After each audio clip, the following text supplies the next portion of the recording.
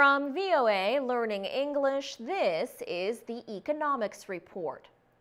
The economies of India and China could be larger than many people have thought.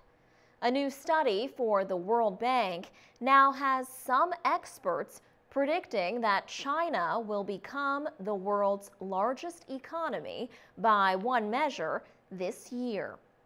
The same study says that India's economy could pass Japan's as the world's third largest.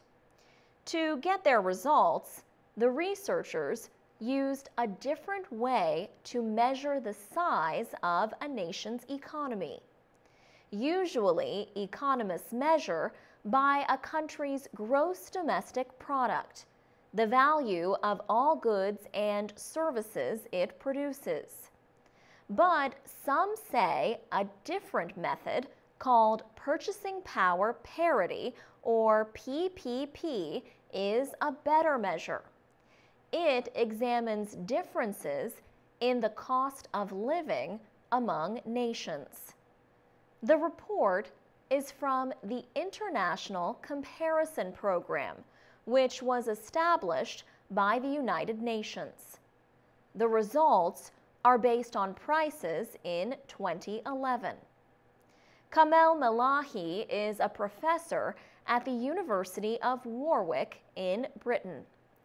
He says PPP provides economists with a way to compare the costs of ordinary things that people need in different countries.